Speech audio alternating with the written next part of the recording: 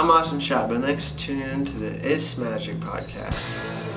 I shall be teaching you a variation on the trick I taught you last week, the 2-card, the double lift. But here, I'll show you what it looks like just right now. Got the card right there. Take it, put it up.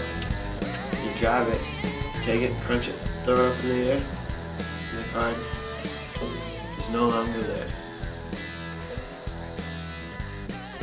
Okay, so basically this is just the double lift as I taught you last week. If you don't know what that is, just go and watch it, my last episode. So you take the 2 cards and you lift it.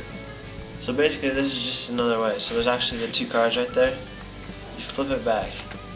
And this is a special card disappear. It's called the tent disappear. So you take the card right here, which is not actually the card that they have. And so it looks like you're grabbing it and throwing it away. But all you're doing is when you have it, you just act like you grab it and you just drop it like that. So it's actually extremely simple. You're just dropping the card. And you just drop it right when you bend it down and it still looks like you have it, and you crumple it up. And that's still the same card that you showed them.